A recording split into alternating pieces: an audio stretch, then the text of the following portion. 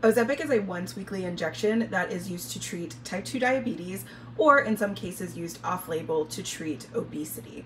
On the package for Ozempic, it says that you should discard the Ozempic pen 56 days after your first use. One of the reasons for this is that the potency of the medication is affected after the first 56 days of use, or if it's not stored at the proper temperature. So what might happen is that you'll use the pen after the 56 days.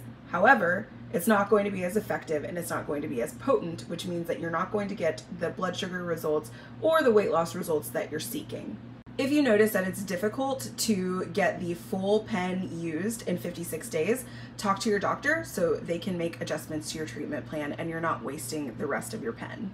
Ozempic is a very, very expensive drug, and the last thing you want is to waste what you can't use. Follow me for more diabetes videos and Ozempic videos.